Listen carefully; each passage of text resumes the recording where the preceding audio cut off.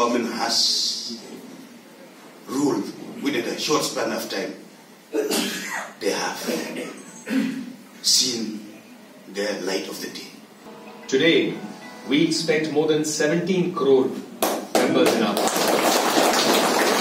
I mention this because even in Meghalaya, the expansion of the party is going well. We have crossed already more than 1 lakh, which is fed into the computer with details.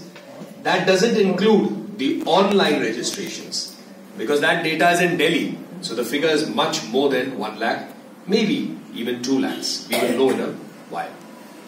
In that context, when MDCs join us, in a way, there are two things that happen. A, they as people's representative work with the agenda of the BJP, which is Sabka Saath, Sabka Vikas, Sabka Vishwas, as Prime Minister Modi says. Development for all, carrying everyone along, and winning the hearts of all. And they take it to the people.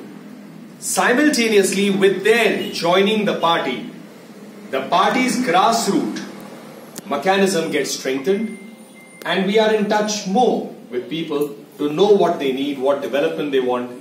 And then the centre plans that.